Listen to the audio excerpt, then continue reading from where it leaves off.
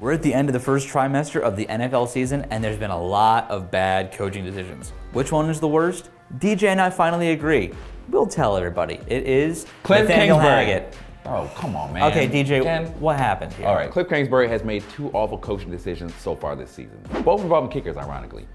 First off, against the Philadelphia Eagles last week, he had Kyler Murray spike on third down, not realizing they would have to kick the 43-yard field goal.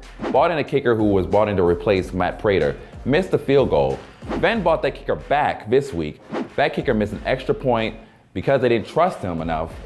They ended up going for it on third down on 3 different occasions and ended up losing to the Seattle Seahawks by 10 points. Lost 10 points because they didn't take those 3 field goals and an extra point. Essentially lost 2 games because he just wouldn't waive a kicker that nobody wanted.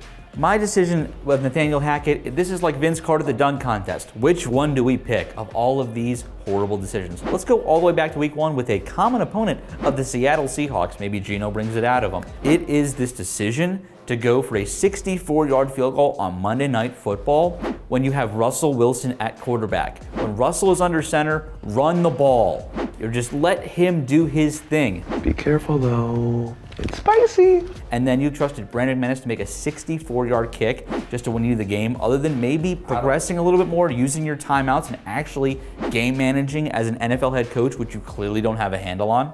Listen, man, in retrospect, that decision looks pretty wise. I mean, Russell looks awful now. Maybe he knew something we didn't at the time, that Russ was not going to pick up that first down.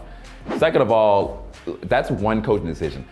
Kliff Kingsbury there's more from the he had multiple days, he had a week to think this over. They finally ended up cutting Matt Amendola finally this week. But I mean, honestly, like when you have that much, he shouldn't have signed him. First of all, he was waived by the Kansas City Chiefs last season because he missed the game-tying field goal. Russ has not looked great this season, but you're trusting the leg of a guy who can barely make that kick as opposed to Russ, who's been doing this with his arms for years and years and years. Yes, Russ does not look great. Yeah, they cost him a game, you're right. Kliff Kingsbury's decision cost them 2 different games. Well, Nathaniel Hackett still has time to make up for his mistakes. Did one of us get it right? If not, what do you guys think? Thanks for watching, and stick with Deadspin for more. And if you enjoyed this video, like and subscribe to Deadspin's YouTube channel. And click on one of these right here. We might be in this video, so you want to check it out.